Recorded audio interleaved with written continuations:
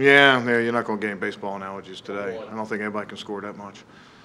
Hey, Jim, I don't know if you saw Peter King's thing about he was with the Saints, I guess, Saturday night, and Sean Payton's message was they were going to target Sidney early, that they didn't think he would hold up, and he didn't hold up.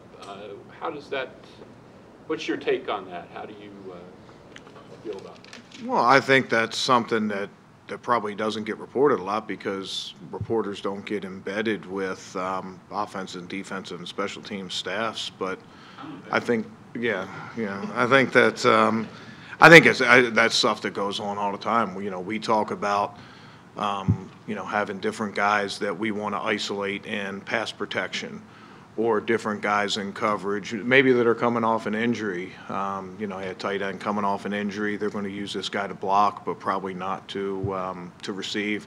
I think it's probably a little bit overblown because it just goes on all the time. You know, they tested a guy that was coming back from an injury, I think. I mean, that's really not a surprise to us. To hold up? Well, in that game, he didn't hold up. I mean, I can't speak on anything more than that game. Played some good football for us early in the year, got his hamstring, tried to come back and be available for his team. It didn't work out. What was the most disappointing thing about Sunday to you? The run game. We knew we were going to have challenges in coverage. We knew it was tough to get turnovers. We knew it was tough to get sacks. But we put ourselves scheme-wise in position to stop the run, and we didn't get that done for a second week in a row. I think that's the most disappointing thing that came out of it. Were the ends getting too far upfield and they're attacking those guys? Yeah, I think that anytime you talk about the run game, you have to talk about all three levels.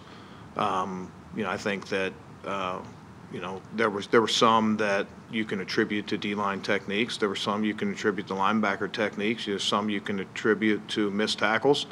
And we had one. I mean, it was a difficult situation, but we had one where we had some guys get on the field that didn't communicate, and all of a sudden we just let a guy walk into the end zone when we should have a guy sitting right there. Now, again, sometimes you miss tackles, but we shouldn't have those miscommunications go. We'll sort of cover it up with a couple different guys, probably similar to where we did in the opener. Nate Gary's a guy that we trust, has played some good football for us, particularly in the opener, and he's had some challenges with injuries and stuff like that, but he's back, and we'll probably get him a role. Camus, Leroy, we have a lot of different guys that filled roles when Nigel was out in the opener, and we're going to need them. In Nigel's case, he had such a good year last year. What kind of season is he having this year? 4-6. Have you ever experienced something quite like the injuries at one position like that you did on Sunday, and kind of generally this season? It seems like it's all hit cornerback pretty hard at the secondary. Yeah, injuries are a funny thing. I mean, you can never plan for them. You have to react to them, and sometimes they go in strings like that. I had a year in Tennessee that late in the season, I think we had 2 defensive starters left out of 11. Those are challenging situations, but I mean, you don't get any they don't start you with extra points in the beginning of the game, and you don't get any gold stars for performing with fill-in players or backup players, just like you don't get any, nobody grades you on a curve if you stay 100% healthy. It just is what it is. It can be challenging at times, but that's our job. How have Corey and Tim handled all of those injuries in that? 4-6. You say that it's all about how you react when you have those injuries in the secondary. So how do you react in this situation when you're working with so many pieces that weren't here to start the season? I mean, you just have to handle it as it comes up. Every case is a little bit different. Some guys that might not have been here, like Cravon, new on campus. Other guys like Bosby, been around for 2 years. Other guys like Sully or rookies that it was really their first chance of playing. Really, Cowboys fourth quarter, and then that. So everyone's a little bit different. You just have to every week just sort of take what you have and try to find out the best way you think you can perform and win that game. And that's our challenge. We didn't do a good enough job against the Saints. I mean, in any fashion. Have we seen scoring? Communication Is that the most difficult part when you have so many moving parts on the back end? I mean, Chandon, I think at the end of the game, Chandon got brought up October 25th. He was the longest tenured cornerback on the roster. Yeah, thanks for that. I mean, I think you add it all together. Communication can be a little challenging. I mean, there is something to all of that training camp practice and all the off-season practice and the practice we do during the week. There's so many calls that we make, and you guys probably aren't privy to. It's there's a lot of things, calls that you make when you're an offensive lineman based on a front, or when you're a secondary player based on a formation. And coaches, you have those layers. Okay, hey, we're going to make this call versus this formation that gives us this adjustment. In real life, that call doesn't get made very often because you get tempo, you get guys on the ball, and you just have to have unspoken communication because everybody knows, well, yeah, that's what that is. I had a player one time, and this is way off limit, but like in the middle of the game, forgot the call and said, hey, alert that whatchamacallit right there. And everybody was like, yeah, okay. I mean, they all just sort of knew, what the situation was. But I mean, there's no excuses in that. I mean, communication's part of football, just like tackling and blocking, and that's something that we have to be able to perform, and we have to be able to get accomplished during the game. Do you have a follow? With scoring at an all-time rate, I mean, last night being a perfect example, is that changing the way? Do you guys have to just do things differently now on defense to adapt to the fact that every time some of these top offenses get on the field, there's an opportunity that they're going to quick strike and score every time they touch the ball? I don't know the answer to that because every game's different. I mean, look at last year when we had a playoff run. We had a fairly low-scoring defensive struggle in the Falcons game, and then came back 2 weeks later or 3 weeks later, whatever it was, and had a shootout in the Super Bowl. So I think you just need to be prepared. I think every game's a little bit different, and I would certainly classify the Falcons as a high-scoring offense. I mean, they've traditionally been over the last 3 years and had a lot of weapons. That was just the way that game sort of went, and we were able to win a fairly low-scoring defensive battle. And then next week everything sort of hit on all cylinders, and then the next week after that it was tough to stop anybody on offense or defense on both sides of the ball. So I don't think it's a trend that's going to be every single game, but there are some games that are going to be that way. In what ways are the struggles on offense impacting you guys? Oh, we have plenty to worry about on defense, and I think our biggest thing is controlling the run game. And if we can do that, then that can go a long way to solving a lot of our problems on defense. Is the pass rush doing enough to help out the guys in the secondary? Are they putting enough pressure on the quarterback?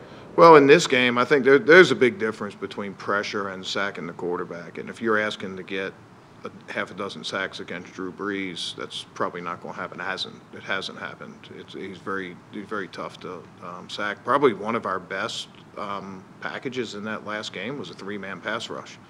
And you know me, I mean, I'd rather eat a lot of vegetables than go to a 3-man pass rush.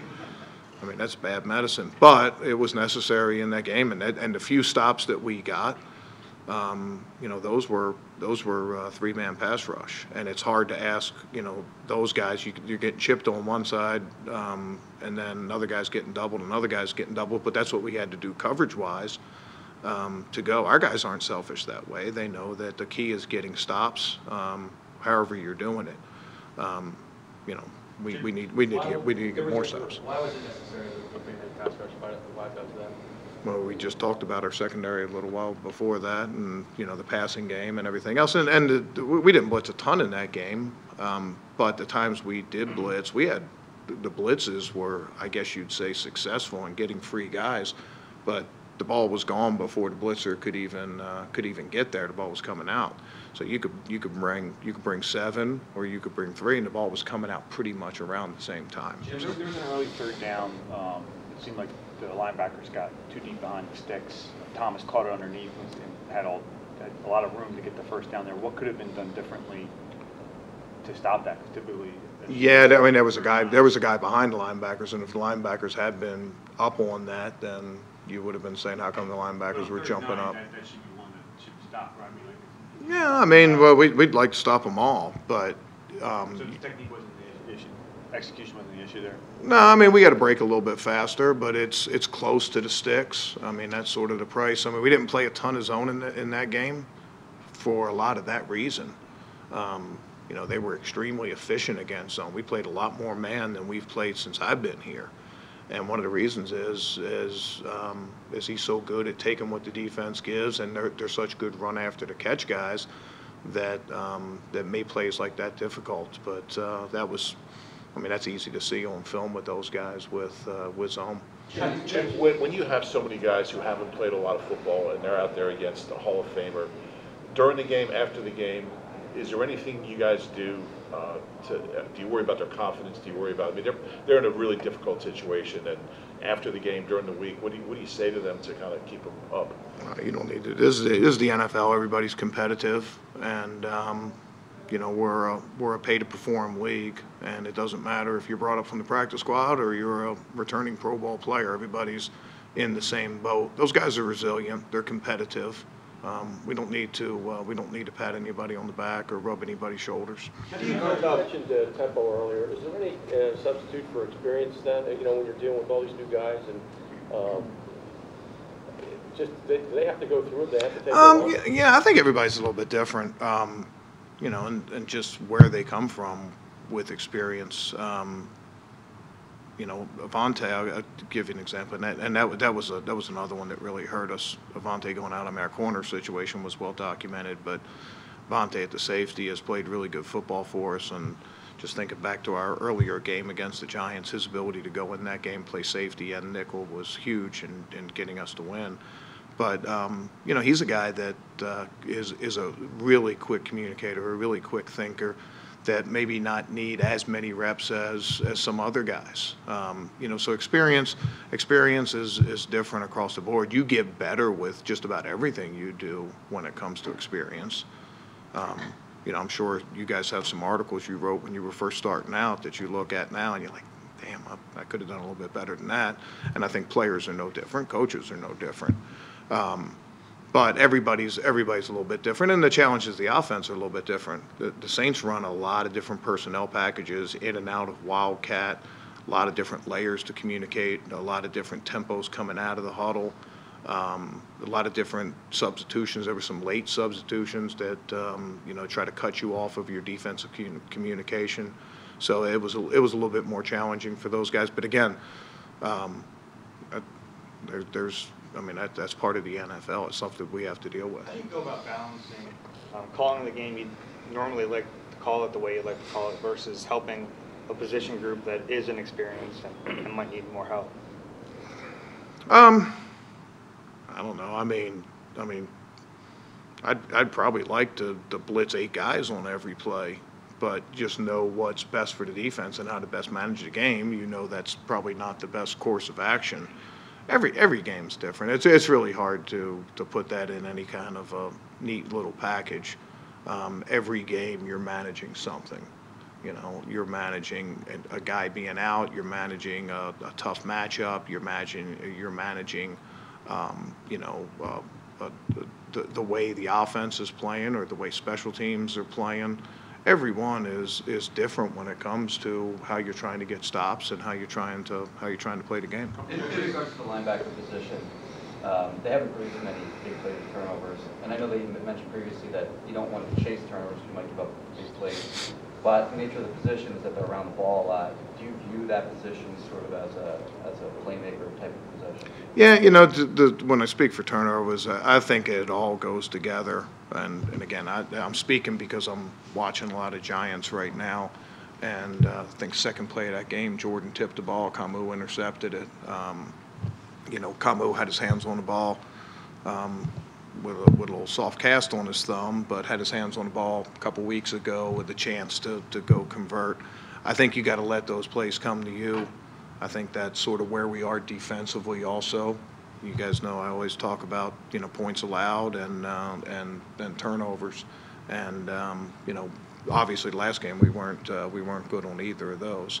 I did think we had a couple chances to make some interceptions in that game, We just didn't make the play. There was a couple times where, when the ball was thrown based on the coverage, it was like, okay, this one's going. I'm not talking about the linebackers, but there were a couple times that we had a chance to get stops and or get takeaways, and didn't really happen for us. Jim, speaking of the linebackers, as thin as you got in the back on the backside and having trouble with the run game, did you consider doing more base, or did Drew Brees just take that thought right out of your head?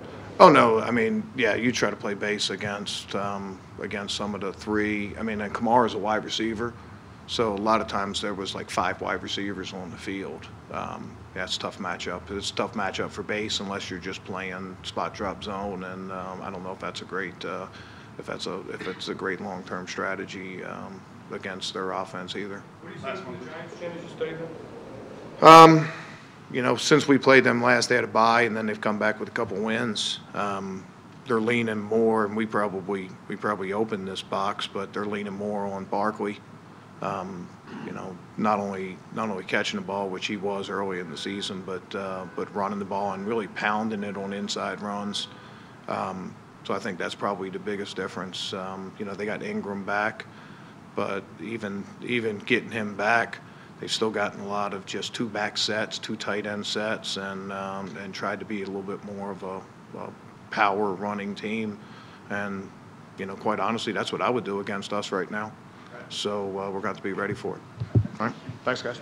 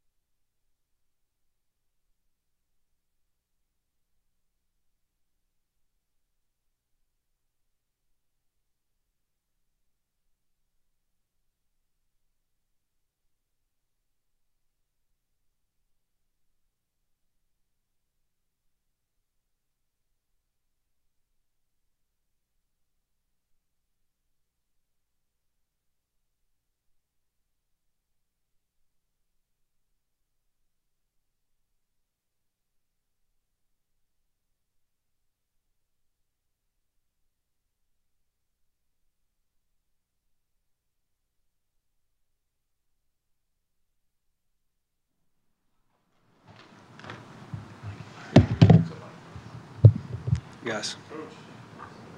When you go through the film of Sunday, is there any one thing that kind of sticks out the most that bothered you the most?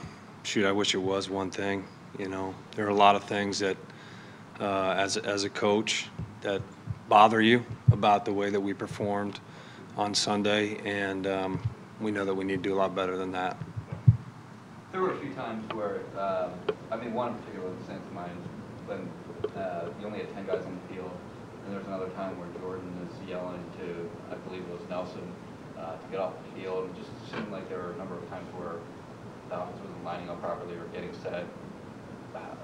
How does that happen, I guess, this late in the season? Right. I think we had one or two times where there's miscommunication in terms of the personnel getting in and out of the game, and I'll take responsibility for that. It should not happen. We have a new guy, and we're trying to introduce some different personnel groups. But again, ultimately, that's my responsibility to make sure the communication's clean on that. You mentioned the new guy. You mean Tate? Yes. Yeah, you mentioned the new guy, Tate. Has it been a little more difficult to fit him into the offense than you guys might have anticipated? I don't know if it's been more difficult, but it's been challenging to integrate him, and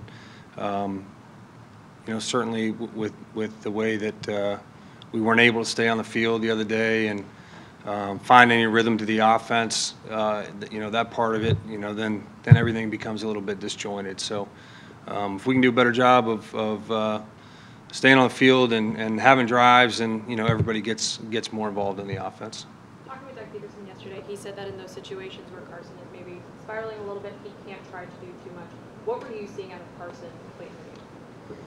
Well, offensively, obviously, we were struggling as a unit. It wasn't just simply Carson, and we all know that Carson's extremely accountable, and he takes a lot of this on his shoulders, and feels responsible, for it, really probably more than he needs to. And we're in this together, and we all got to do our part, and that's everybody. And so when that happens, you just got to try to find a completion and get yourself back into the rhythm of the game. Did you find him taking what the defense gave, or did you feel like maybe there were a few times where you forced it? Yeah, you could nitpick any play. Even there's times when you do get completions, there's, well, the ball could have gone here or there. So, those kinds of things that, if we don't get a completion, it's easy to point out. But, we knew we were in for a challenge going down there, and we have to, we got to perform better. Mike, there's been a lot of focus, obviously, on the fact that the offense isn't as productive as it was last season, and that Frank Reich is doing such a good job in Indianapolis. How do you feel about that? Are you doing as good a job as Frank did running the offense? Well, I'll let everybody else make that evaluation, but certainly excited for Frank and the success that they're having in Indy. Doug said yesterday that he spoke to you about getting Nelson more involved in the offense, but he's playing like 90% of the snaps. Is it just that you're not using him properly in his role, or are you trying to just kind of figure out how you can utilize him with Tate in the offense? Yeah, I think, roles changed a couple weeks ago. So, again, I'm trying to find a rhythm with the substitutions and getting guys in the right spots. And, we haven't done a good job with it, in the last 2 weeks, or good enough to get the results that we want. You guys in the film, is Carson getting the ball out quick enough? Yeah, I think there's times where he's getting it out on time, and there's other times where he may be a click late, or we get edged in protection. He's got to move, and he's forced to hold the ball, and you know how it goes. So yeah, he's trying to stay within the rhythm of the offense. In general, when you are reviewing the game film, what's your process? How many times do you go through it? What do you watch for? Well, I try to watch everybody, obviously, assignment, and then, you're looking at, evaluating the plays, and, do we have the right plan, and watch it, multiple times every week. So, not a fun watch this week.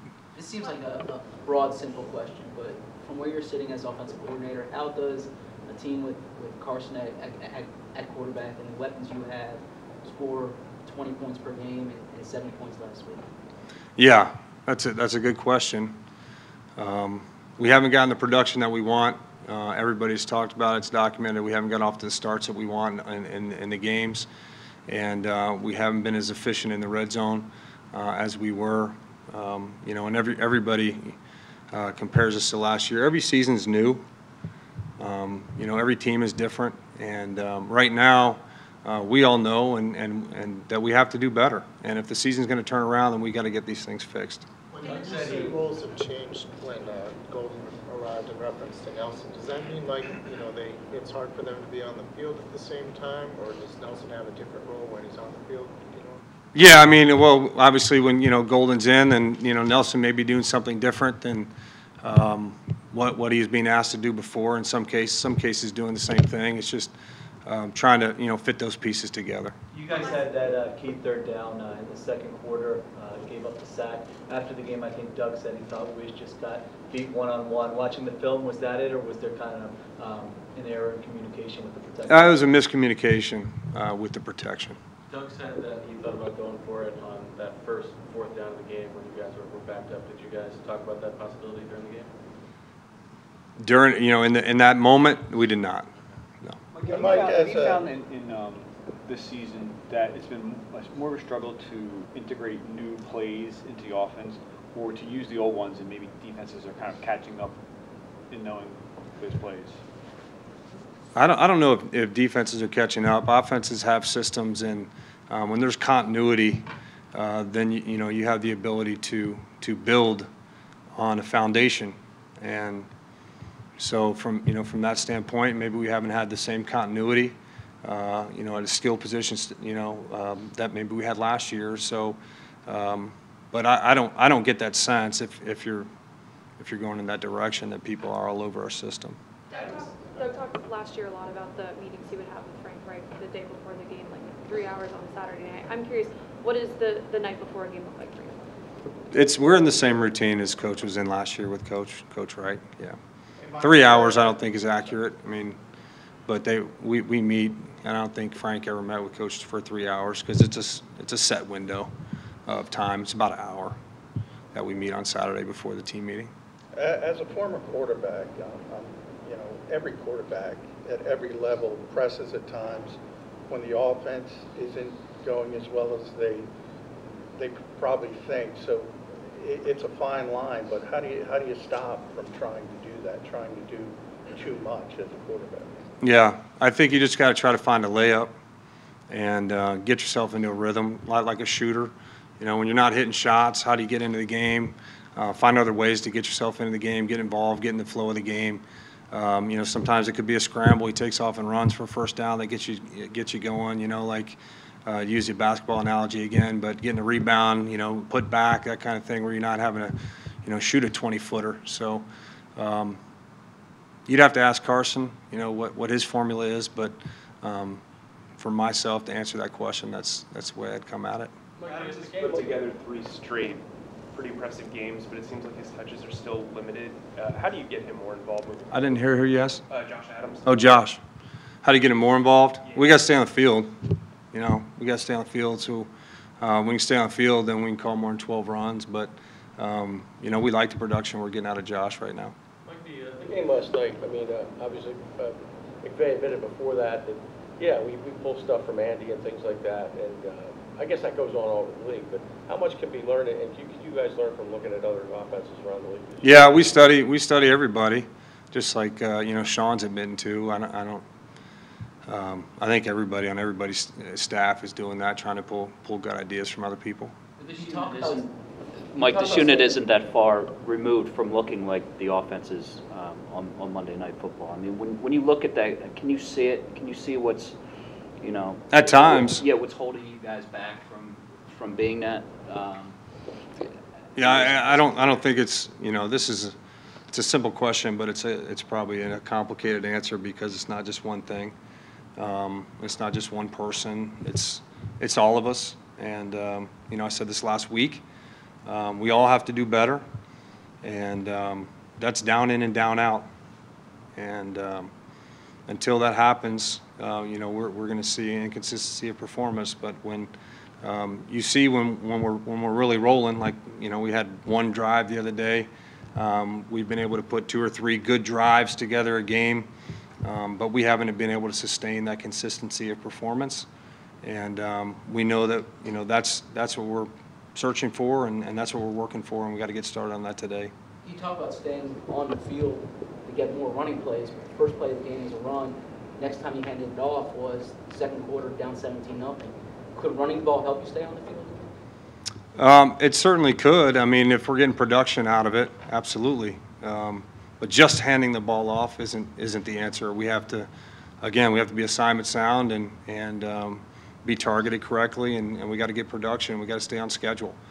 And you know, like you said, we were 3 and out, and then 17-0, and then we have a good drive, and we feel like we're gaining some momentum back in the game. Defense gets us a stop. We're driving again. We get to midfield, feeling pretty good. Hey, look, if we score here, you know, we're right back in this game, and then we stalled out, and we know the result. You know how the rest of the game went. So, absolutely. I mean, we know the formula for us is to be able to run the ball, and that's helped us sustain drives and be able to, you know, have a lot of time of possession and get good production and be able to throw the ball down the field. So.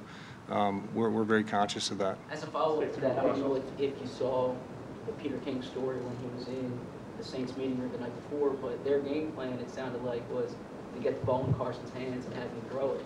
Does that surprise you that the defense is trying to make your quarterback throw the ball to beat you? Well, I can tell you this. We got a lot of confidence in Carson and his ability to throw the ball. That's probably a question better ask Sean Payton about.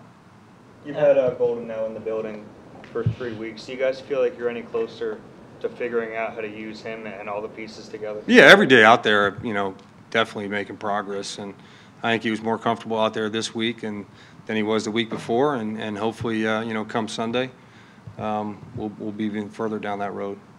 Thanks, sir. Yeah. Thanks, Mike.